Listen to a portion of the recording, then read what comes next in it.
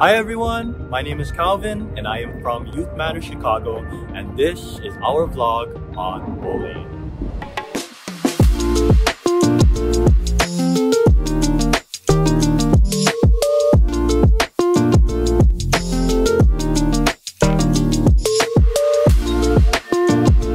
So I believe it's fair to say that every one of us has gotten bullied in our life at least one time or another.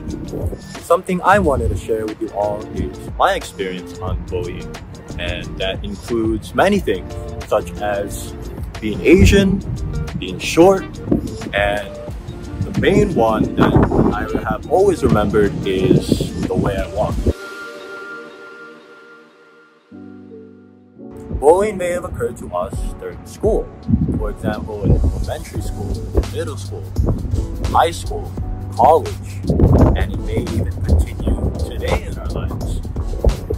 It might have been in a form of verbal abuse or even physical abuse, where someone's willing to harm you or push you or even humiliate you in the hallway or in public or in front of all your friends and family.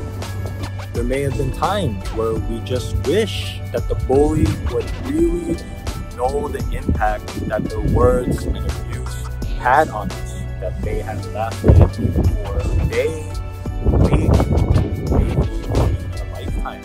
To make a long story short, I've had a good amount of surgeries on my leg, and it affected the way I walk. And I just remember things like, trying my best to walk normal like them, trying to walk just like them, or trying to even shift my body weight so I could walk in a way where it doesn't look funny to everyone. And to be very honest, it took quite an amount of time for me to really come to acceptance of what God blessed me with. There may have been times where I really questioned as to, why me? Why not this person? Why not this person? Why was I the one to have to walk like this forever? So if you think about it, the sooner we are able to come to terms with our flaws and to really accept and love ourselves for who we are, that is when we'll feel a sense of peace. I might walk funny, but I'm still walking. I might not walk like everyone else, but I'm not trying to be like everyone else.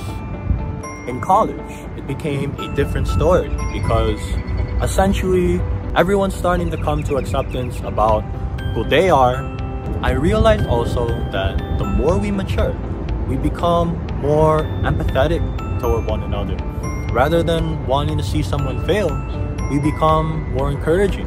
All we need is love.